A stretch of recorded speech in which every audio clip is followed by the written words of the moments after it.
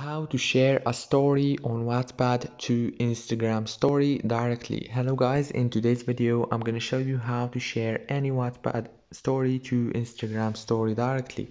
So all what you have to do, go to Wattpad, choose the story that you want to share. I'm going to choose, for example, this one.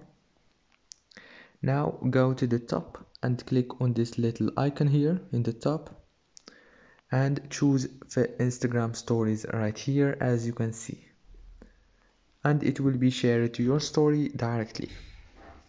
If this video was helpful, please don't forget to like and subscribe, and thank you so much for watching this video until the end. See you later and thank you so much.